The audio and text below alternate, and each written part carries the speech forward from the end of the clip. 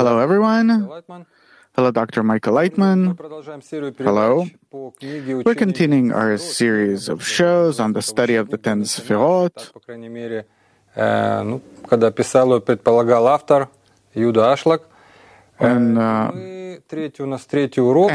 this is our third lesson. On our previous lesson, we talked about the restriction, meaning when the created being or Malchut feels itself opposite to the Creator, feels shame, and therefore restricts itself, stops receiving the light. And so we'll continue reading now. Those that are watching us maybe for the first time, just to remind that the study of the Ten Sefirot is based on the Tree of Life of the great Kabbalist from the 16th century, the Ari. And we'll also talk about how the book is, how is it built. The Ari says the space that remained after the restriction was circular. And then he explains that I'd like to immediately ask, what does it mean that after the restriction, the space remained circular? Well, he explains it. That circular means that it is not in the shape of a triangle or some other asymmetric object, but precisely an object in which there are no unique special qualities of one opposite the other, against the other, and therefore it has the form of a circle. Meaning, it says that, meaning this is a process that happened in a complete equality between all of its parts. Can we somehow depict it, or what does it tell us, this principle? How can I implement it in my life? That the restriction, it happened on all parameters. And there was no one parameter that was bigger or smaller or unique or not in relation to others. But all the desires, all the qualities, they were completely equal. And thus, the restriction had the form of a circle. Okay, then Bala Sulam, maybe I'll explain it a bit more clearly. One of the commentaries is O Pnimi, and the other is Inner Reflection. And he says, in O Pnimi, he explains that the main reason for the restriction was the desire for the new form of reception in order to bestow that is destined to appear by the creation of the worlds. However, it was not only by reason of thickness, etc., etc. Why restriction? There was a restriction because it is the space of the desire felt itself opposite to the Creator, and therefore restricted itself from receiving fulfillment from the Creator, restricted itself from being in some kind of relative, incomplete form in relation to the Creator. And therefore, just like the light of the Creator that fulfilled it, so did the restriction itself in the form of a circle. So if I understand correctly, the restriction happened because the created being felt itself opposite to the Creator in intention, and not because there's the desire to receive an oviyut, as he says. Right. Meaning, the shame isn't because I'm the opposite of the Creator, because He's the desire to bestow and I'm the desire to receive, but how do I use the desire? Obviously, because the created being can't determine what is it, how is it, but it can choose its reaction to how it is. And therefore, its reaction was that I wish to be similar and as close as possible to the Creator. So if I understand correctly, it is possible to implement it in our life too. Meaning I don't need to be ashamed that this is how the Creator created me. Obviously, I'm the desire to receive. I want to use everyone, etc., etc. This isn't the problem. Right. But it's how do I use my desire to receive?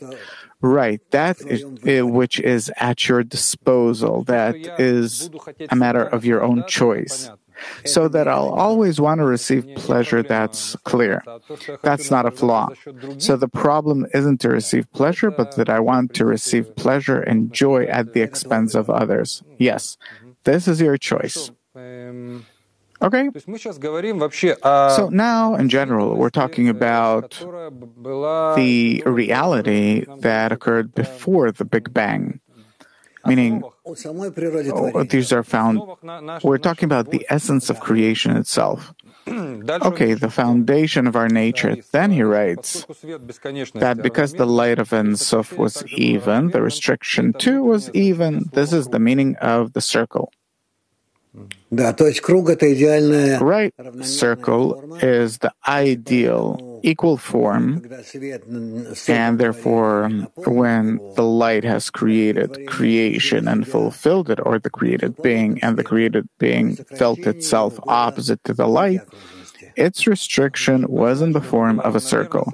He even explains that it was equal on all sides and it can't restrict itself on one side more than on the other, meaning the restriction was in all phases, not only in the last one.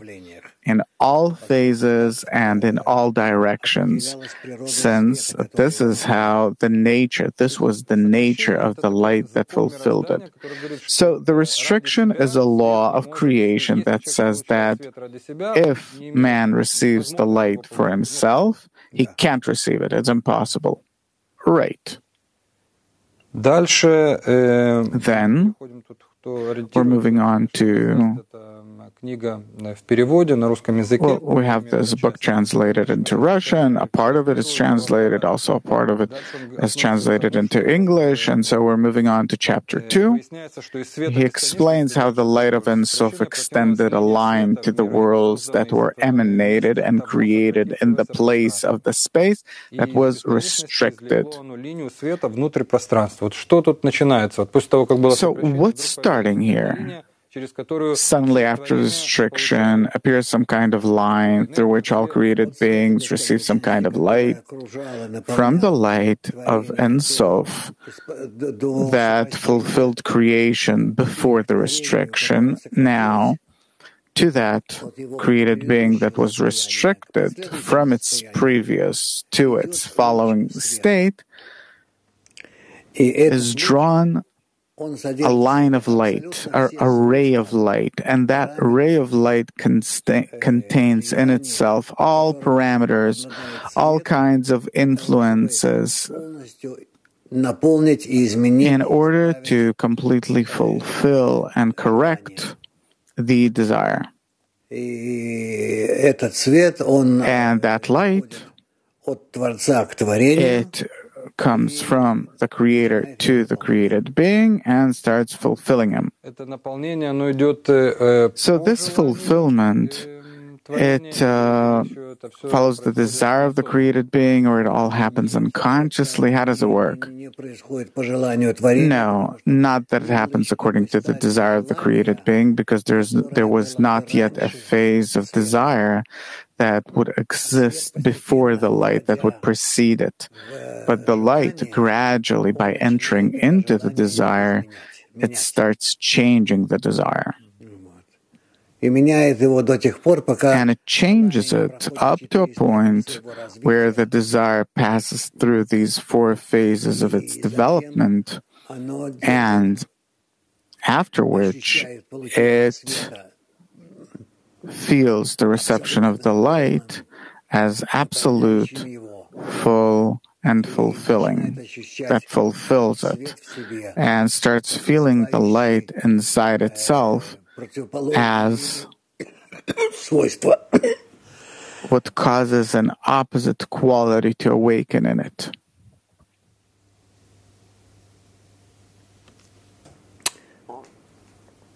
Awakening a completely opposite quality in it, which, in its turn, forces the desire to restrict itself to. So after the restriction, all created beings received through that line. But before that, they received it in the form of a circle, completely unbounded. So these are two different kinds of connection with the upper force, and they continue this way. What's the difference? The difference is that receiving in the form of a circle is an unbounded, unlimited reception that is independent or doesn't depend on the qualities of the created being, and it completely receives in an unrestricted form from the Creator, whereas through the line, it is restricted by the qualities of the line, by the equivalence of form between the desires of the created being and the line that comes from the Creator. Suppose like a pipeline, a conduit, and the light travels through that pipeline and fulfills the created being. So we can't say that this is conscious and this is unconscious reception. In the meantime, both states are, and they're determined by the qualities, by these qualities. Well, we'll talk about this because there's a lot written about it. Then Bala Sulam writes that, do not be mistaken, do not mislead into the thought that the restriction of the light from the middle point caused any change in it and self. There's no change in absence in spirituality. What does it mean that there's no absence? Meaning that no following form of reception, any kind of reaction, any whatever that is, of the reception of the light of the Creator influences the previous forms. The light extends from the Creator, and in a completely free way fulfills the created being, and the created being responds to it, changing according to the difference between its qualities and the qualities of the Creator, meaning the Creator's light. Then he says that the light in and of itself in a state of complete rest and all the changes are in the created being. So what does it mean that the light is in complete rest? The light is in complete rest, meaning that it does not change its qualities, intention, performing any kind of action, and these actions can be very different. But it does not change itself in that, meaning its quality is the absolute fulfillment, mitigation of creation, and therefore maybe it can perform different actions, but its intention is one. His intention is one, only to fulfill creation with the very best. So absolute rest means that the intentions did not change in relation to...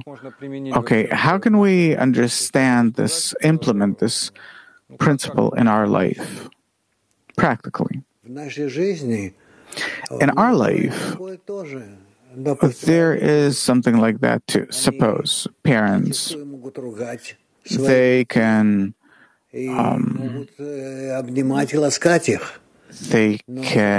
rebuke their kids or hug them. But in whatever attitude they have toward their children, what guides them is, in whatever relation, is their desire to give complete good, utter good to their children. Okay, in relation to the Creator, I heard that He is the good that does good, and He doesn't change His attitude towards me, but I have to believe in it because I don't feel it. So what does this principle give me? This principle gives you the ability to appreciate, evaluate the Creator's attitude towards you. Do I need to believe in it, or can I feel it? That's how it is. You can't feel it now, you can only believe in it.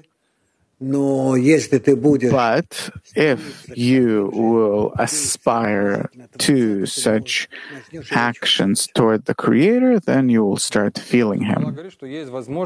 So Kabbalah says that it is possible to feel that the Creator really wishes only good. Yeah, that's called the law of equivalence of form. Meaning only by acquiring His qualities can I feel that. Right, to the extent of that, you can feel His attitude towards you. Because I see that many people, they enjoy believing in it. Really, most people in the world believe that the Creator is the good that does good. And it could be a very true faith. It doesn't matter. It completely satisfies a person. Very possibly so. But on the other hand, we don't simply want to see it. We want to feel it and inquire it, acknowledge it, get to know it. Then Bala Sulam writes that you should know that all the innovations and the cascading of degrees regard only impact on the vessel and its reception from the upper light, for only that is subject to change. He wants to say that there's no change in the upper light, and all the changes happen in the created being himself, in the desire. And if the created being changes accordingly, then he feels it as the upper light, meaning the creator's attitude. He feels it as changing, meaning the light is in complete rest, and something changes in our desires, and it seems to us that the light changes. Yeah. And then he says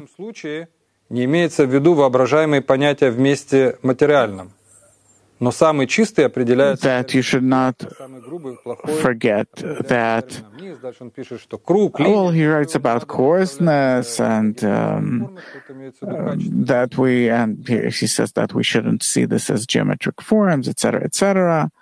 Then the Ari writes that all the worlds are in the place of that space that has been restricted. What is that?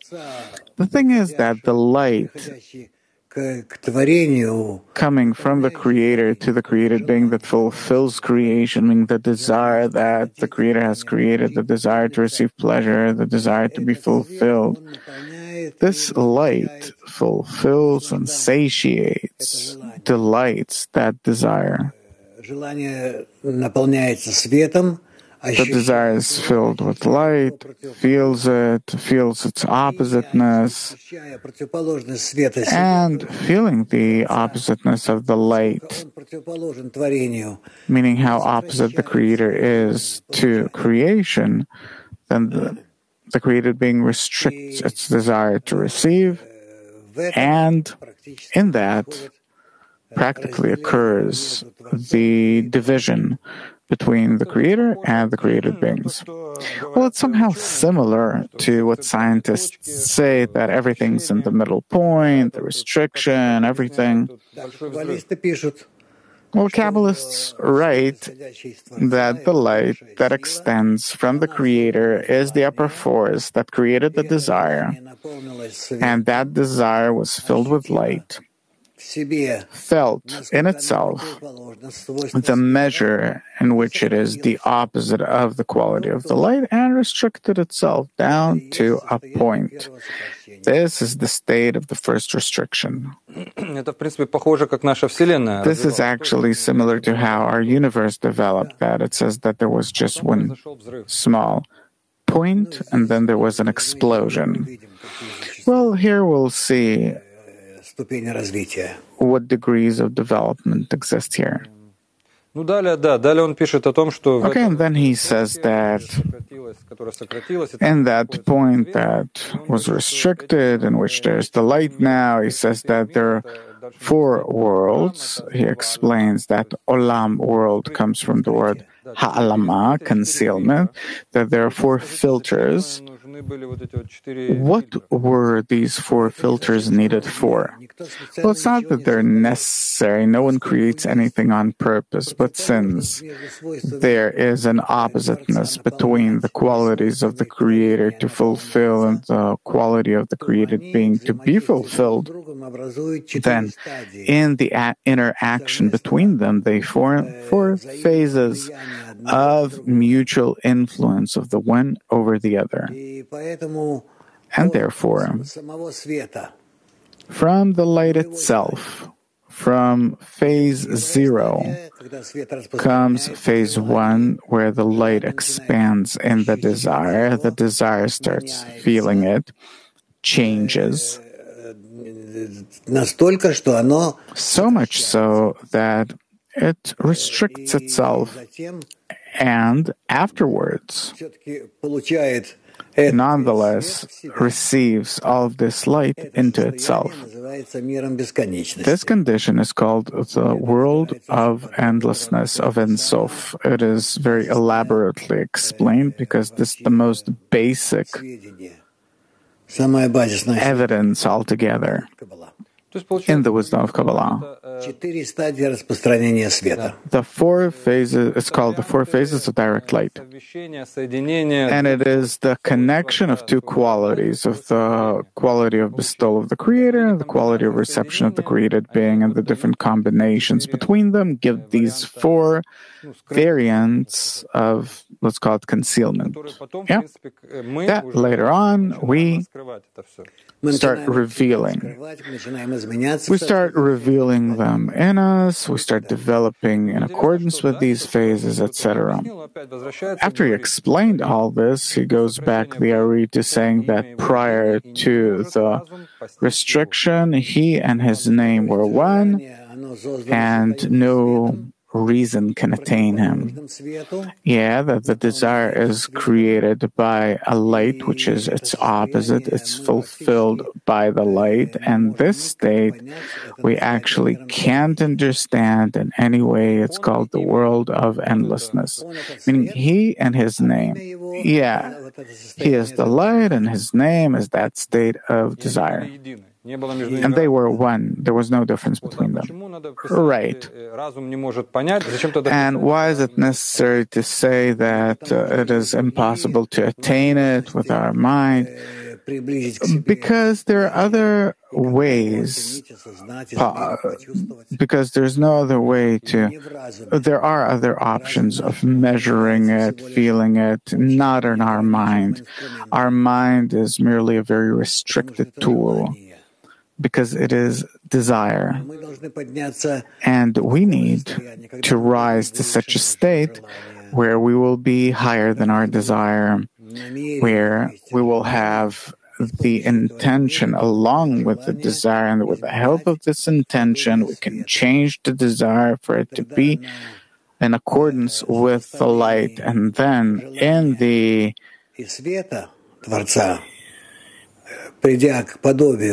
then when the desire and the light reach equivalence of form between them, only then can we measure, see, and feel their equivalence. So the mind is a result of the desire. If the desire is egoistic, then the mind serves that desire. And you're saying that there's another possibility, which is to rise above the desire, and there you have a different mind, a new mind called faith above reason, a quality which we acquire. It is a quality of reception, of bestowal that we acquire, and in that quality of bestowal, we can sense the quality of the Creator, rising above ourselves. Toward the end, he already writes that since there, in Ein Sof, he and his name are one, then there's no difference there. He says that the mind of the created being cannot attain it, for he has no place, no boundary. It means that we need to change our desire for it to be like the Creator. But how can we do it if we're created beings? Therefore, the influence of the light over our desire gives our desire an intention. And if this intention of ours equalizes with the intention of the Creator, we come closer to the Creator, we near Him, and can feel Him to that measure, be in contact with Him, be fulfilled by Him, to the measure of our intention, meaning the main thing is not the desire. The desire remains the desire to receive pleasure. This is the initial desire of the created being himself. But for what? To receive pleasure for my own sake or for the sake of the Creator. There are these two options here. Here we can change our intention of what are we receiving pleasure for, and if we can change our intention from receiving pleasure for ourselves to receiving pleasure for the Creator, then in that we can become like the Creator, that just like the Creator wants to delight us, we wish to delight Him, and to that extent we start feeling Him. Man born in our world, he's not simply born with a desire to receive. He already has an intention, right? Yeah, but it's very little micro intentions. Like we see a kid, a little child. He merely has the desire to receive for himself pleasure, but then at a certain age, he has this... we see that he does it for himself. He uses others consciously. Yeah, true. So we have a desire, we have a reason, we have the desire, we have mind, reason, desire, and intention. The main thing is the intention. This is what defines the person. What is he aspiring for in his actions? And how is the intention related to the mind? With the help of the mind, we can change our intention. So not with the help of the desire, but the mind. No, the desire in and of itself, no. We can say that it's surely mechanical, but the way in which we can elevate our intentions above the desire and to change the character of the desire itself for oneself or for the sake of others, this is already in man's ability to do. So his intention is a very serious function, meaning that we can change the intention by it. Yeah. So this is the second chapter of part 1, and afterwards we're approaching inner reflection. It is something that we'll get deeper into. It's a broader explanation given by Bala Sulam to the entire process of the creation of the foundations of our desire. Thank you very much. Till next time, all the best.